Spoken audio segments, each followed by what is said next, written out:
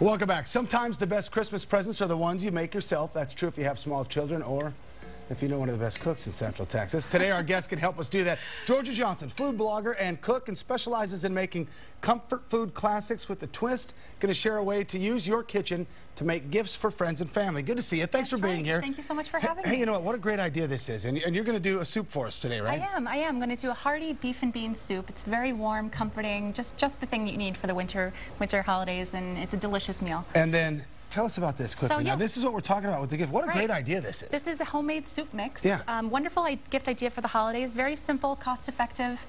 Just makes this delicious, delicious soup, and it also looks pretty nice, too. Yeah, it looks great. So if you'd like me to go through the ingredients, I sure would. can just go from the bottom. Yep.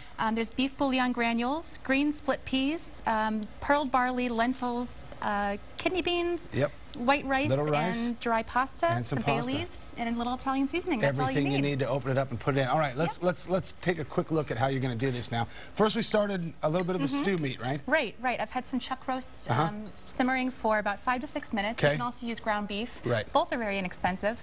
And to that, I'm just going to add some water. This is about 2.5 quarts or so, which is about 9 or 10 cups. Yeah, and you want that meat just brown, but not completely done, right? Not completely cooked. Okay.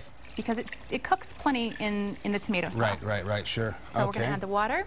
To that, we're also going to add 14 ounces of diced tomatoes. Diced tomatoes, okay. Can you use the stewed tomatoes or the whole tomatoes? Or? You can use anything you like. Okay. So I actually like to use stewed tomatoes because they break up a bit more in the sauce. They make it a bit more chunky. Okay. Also adding 14 ounces of tomato sauce. There we go. Both sizes are typical can sizes. Right, so, you know, you just buy them from the store, or you can just, you know, make it yourself. Sure. So all that goes in. Yep, we're going to simmer that a little bit.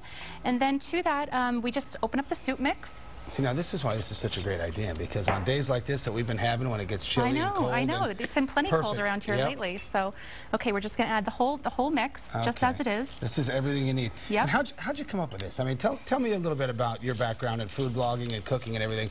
This is, I can't believe everybody doesn't have one of these in the kitchen. Well, you know, my background is really simple. I'm just a home cook who knows that she loves to spend time in the kitchen. Yeah.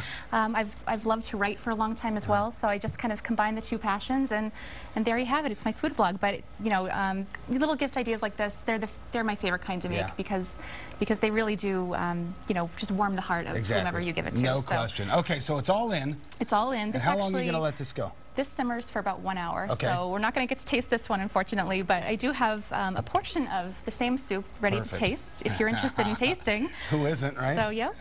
All right. All right. Tell us about the blog, too. Give us the address that people can... www.thecomfortofcooking.com. The Comfort of Cooking. Yep. There you go. If that address lives up to that name here in just a second, may I? Of course. There's a spoon for you. You going to join me?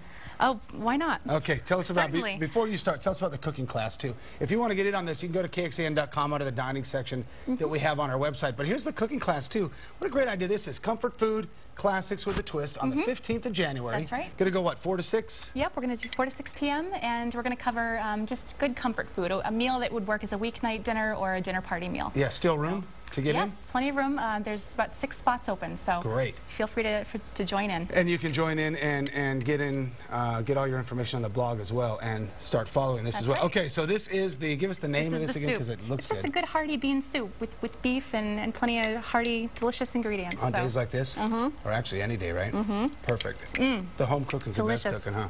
The recipe's right on the website today, so you can feel free to get it and check it out for yourself. Wonderful. Come back and see us again. I will. Boy, that's great. Okay, and again, look into this, because that's the greatest little gift idea. There you go. Let's hope my wife gets one or two.